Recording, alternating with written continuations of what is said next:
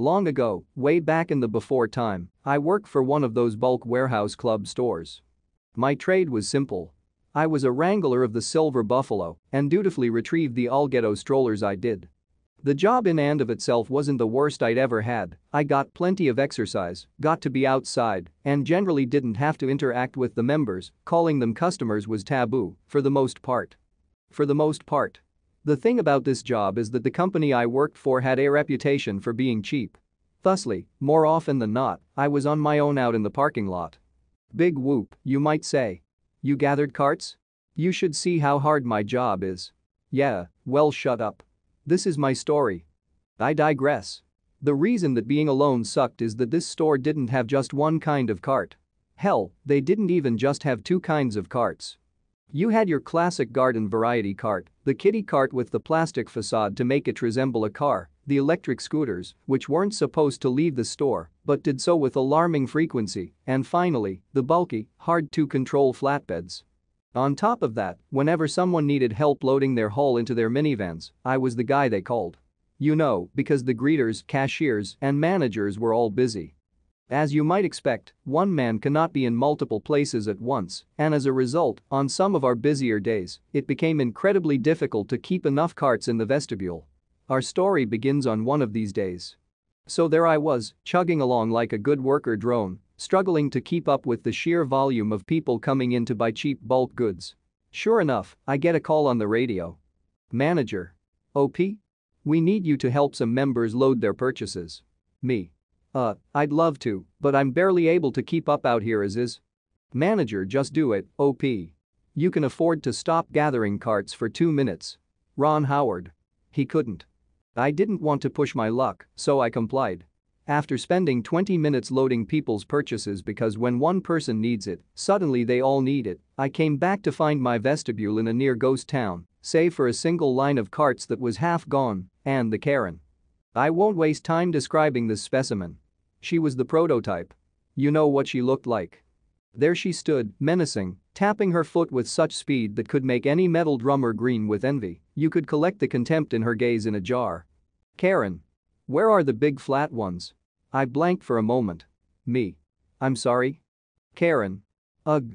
Mexicans? For the record, I'm very much white. Karen. Where are the flat ones? Me. Oh, you mean the flatbeds? I'm sorry, I was just helping some other members load their merchandise and haven't had a chance to. Karen. Oh my god, I don't care about your excuses, you have one job and a trained monkey could do it. I just want this lady out of my face so I don't fight it. Me. Sorry ma'am. I'll grab one from the parking lot for you. Karen. You'd better. So I go back out to the lot and find a whole line of flatbeds sticking out of a corral blocking several parking spaces. I push them all into the vestibule where she waits, huffing about how I'm wasting her valuable time. I separate one from the rest and bring it to her. Me. I'm terribly sorry about the wait ma'am. She leers at me with utter malice. Karen. HMMPH. Unbelievable. And with that, she dismisses herself into the store, where she will be someone else's problem. I shake my head and return to doing what I'm paid to do. About 15 minutes later, I'm returning a line of carts when I see her pushing her flatbed to her Miata and jawing about stupid people, most certainly referring to me, on her cell phone. Do you know what she bought? What she had insisted on having a flatbed for? A cake. This wasn't even like a big cake. It was one of those little circular numbers.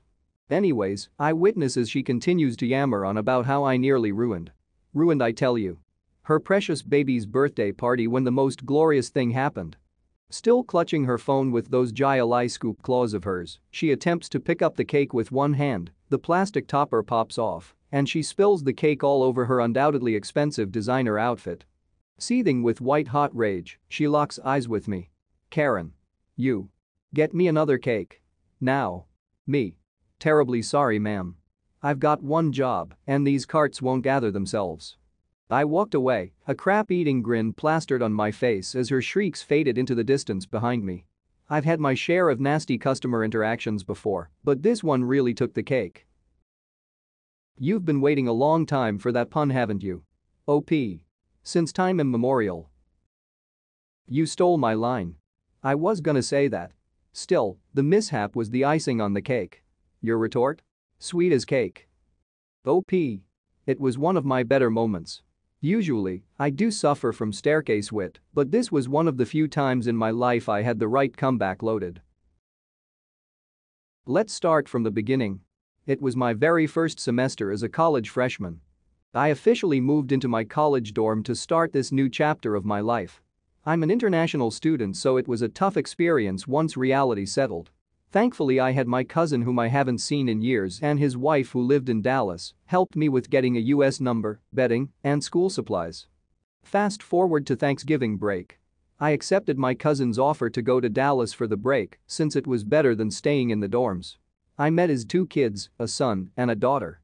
We catch up with each other seeing how our lives went up to that point. The break ended and went back to college to study for finals. Then it happened. My cousin's wife asked for a favor via text. The favor? Take their 8-year son home back to the Caribbean with me because his godmother wanted to see him. I told her that wasn't able to do that because I didn't know when my exams were finished. I actually did know when. I just told her that so she would leave me alone or do something herself. I already made up my mind with my mom's support that wasn't doing that. Fast forward weeks later. I was chilling in the airport minding my own business when my good cousin called me. He asked if I was doing something for his wife. I told no and explained myself. He thanked me and I thought that was the end of it. But no. I saw her with their son holding a suitcase and a carry-on when I was walking to my gate. My cousin was nowhere to be seen. I asked her what she was doing. She gave some sob story of how his godmother wanted to see him and told him that he'll be good as he was hugging my leg. I was shocked. I felt my heart race. The groups were being called and I had to make a decision. Note: I just turned 18 at the time. I barely knew this child. I like to have everything in order and pre-planned to avoid confusion, and this would complicate everything. Furthermore, immigration would be on my case. Finally, I don't know who his godmother is or how she looks. I told her no, stating that if she wanted to do this, they could have planned a family trip together and not dump their kid on me. She said that she already bought the ticket and I might as well take him. I told her no again and went on my flight. My family was proud of me for standing my ground as they didn't like her either. Turn out that sometime after or during the pandemic, my cousin and his wife got divorced. Understandable. His now ex-wife went behind his back trying to get his son on an international flight when they could have planned a family trip together. Well done for not bowing down under pressure. You absolutely did the right thing. I can't fathom what goes on in the minds of people like this. I mean, how does that even make sense to anyone? Even if you had agreed, I would think you'd need, at least, notarized letters giving you permission to take someone else's minor on an aircraft, let alone to a foreign country. OP. Thank you. It was my first grown-up decision. To be honest, I don't know how people like her function. She's basically putting her son in the hands of a stranger. I met the son during my break. Overall, she probably only cared about herself. This was almost 5 years ago, so I'm not sure if she had notarized letters. Flying internationally with a child requires documentation, especially when not with immediate family. They probably would not have let him board. And possibly detained you, causing you to miss your flight. OP. That's what I'm saying. My grandpa works for an airline, so he knows the rules and regulations. For all I know, she probably had some story to say that we're close cousins to avoid using proper documentation and just let us on board. It sounds like she may have been trying to subvert the Hague Convention on child smuggling. Am I the unreasonable one for wanting to use my car when I'm home from business trips? I will say this: I don't think my mom's entitled, but rather she had entitled moments. I travel for work, going weeks to months at a time. I have a car but leave it with my mom because she doesn't have one and told her she could use it. Side note: she lives with my dad, they are separated, and her 2 grandkids which she cares for. I pay the car note and insurance. Whenever I come home, I use that time to get things done like doctor's appointments, dentist, hair, stuff like that.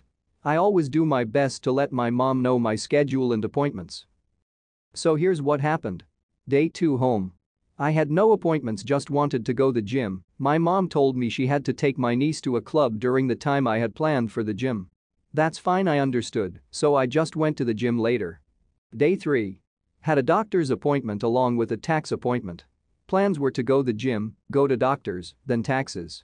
I told my mom about my plans, except for the tax thing because that was new and I got the appointment the day before. As I'm leaving for the gym, my mom asks if I can drop her off so she can get some blood work done. A little miffed because it was a bit out of my way, but whatever. I assumed she was going to walk back because the place is within walking distance of the house. As I drop her off, she asks if I can pick her up. When I get her, turns out the place was too busy, she didn't have an appointment. She asked what I was doing the next day, and I told her I had a hair appointment. She knew this as I told her before I got home and when I got home. Now she's mad because I need my car to get my stuff done, and she can't find a time to get her blood work done. This seems to happen often when I come home, and I have to accommodate her schedule despite the fact that it's my car and I plan things out in advance and let her know. She ends up getting frustrated and mad, which makes me upset too. Seriously, I'm wondering if I'm the unreasonable one in this situation? Not unreasonable, tell her that when you are home assume she doesn't have access to the car, so plan accordingly. Alternatively, she can buy her own car. She has grown entitled to the use of your car because of her free reign of it. She thinks of this car as her car. And you're the inconvenience for using it when you get back. You're going to have to sit down and have a very clear conversation about the actual guidelines of the car. Make your points clear. 1. You pay for the car 100%. 2. When you are gone, she is free to use it as it is available and sitting there. 3. When you come home, the car is yours and you expect to use it accordingly. Her schedule will need to be changed and adapted, not yours. Within reason or circumstances. The car is yours. You are letting her use it, you didn't give it to her. If she can't follow the plan, then she can't use your car. Mom, I think I have been quite generous in letting you use my car since I don't use it that much. But when I am home, I am first priority. You need to find another way to get around or have Dad drive you. Just assume you cannot use it or ask when it is available and plan around me.